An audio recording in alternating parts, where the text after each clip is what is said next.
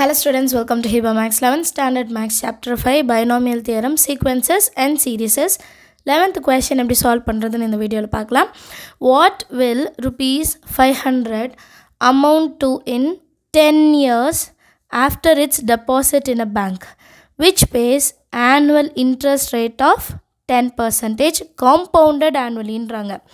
So நமக்கு principal amount கொடுத்துட்டாங்க, 10 வருஷம் என்னோட வேல்யூ 10ன்னு கொடுத்துட்டாங்க, ஆனுவல் இன்ட்ரெஸ்ட்டு ஆரோட பர்சன்டேஜ் 10ன்னு கொடுத்துட்டாங்க. இப்போ 10 வருஷம் கழித்து நம்மக்கிட்ட எவ்வளோ காசு இருக்கும் அதுதான் கொஷின். ஸோ சொல்யூஷனில் கிவன் எல்லாமே எழுதிடலாம். பிரின்சிபல் பேயோட வேல்யூ எவ்வளோ கொடுத்துருக்காங்கன்னா ருபீஸ் 500. அடுத்தது வந்து ரேட் ஆஃப் இன்ட்ரெஸ்ட்டோட வேல்யூ வந்து 10% அப்படின்னு கொடுத்துருக்காங்க.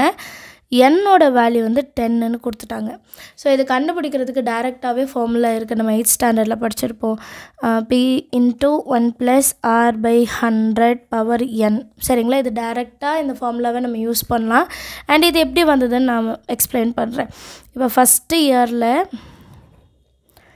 நம்மளோட காசு அமௌண்ட் எப்படி இருக்கும் அப்படின்னா P × 1 + R/100ன்னு இருக்கும். இப்போ நம்மளுக்கு கொடுத்துருக்க வேல்யூவெல்லாம் சப்ஸ்டியூட் பண்ணுறோம் அப்படின்னா 500 × 1 + ஆரோட வேல்யூ 10, 10/100, 0 0 கேன்சல் ஆகிடும். இப்போ 500 × 10 1s are 10, 10 + 1 11, 11/10ன்னு நம்ம எடுத்துக்கலாம். இப்போ செகண்ட் இயருக்கு பார்க்கணும். செகண்ட் இயர் அப்போது நமக்கு பிரின்சிபல் அப்படியே தான் இருக்கும், இன்ட்ரெஸ்ட் மட்டும்தானே ஆட் ஆகும்.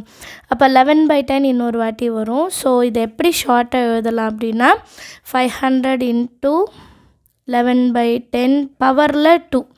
செகண்ட் இயர்னா 2, தேர்ட் இயர்னா 3, ஃபோர்த் இயர்னா 4 அப்படி வரும். ஸோ ஜென்ரலாக எப்படி எழுதிக்கலாம்னா நான் ஃபஸ்ட்டே சொன்ன மாதிரி P × 1 + R/100 பவரில் வந்து n, இப்படி ஜென்ரல் ஃபார்மில் நம்ம எழுதிக்கலாம். இப்போ நமக்கு வந்து 10th இயர் அப்போது 500 × 11/10 பவர் 10. ஸோ இது கால்குலேஷன் மட்டும்தான். 500 × 11/10 1.1ன்னு எடுத்துக்கலாம், அதுக்கு பவர் 10. வேல்யூ என்ன கிடைக்கும் அப்படின்னு பார்த்தோன்னா rupees 1296.87 அப்படின்னு கிடைக்கும். தேங்க்யூ ஸோ மச் ஃபார் வாட்சிங்.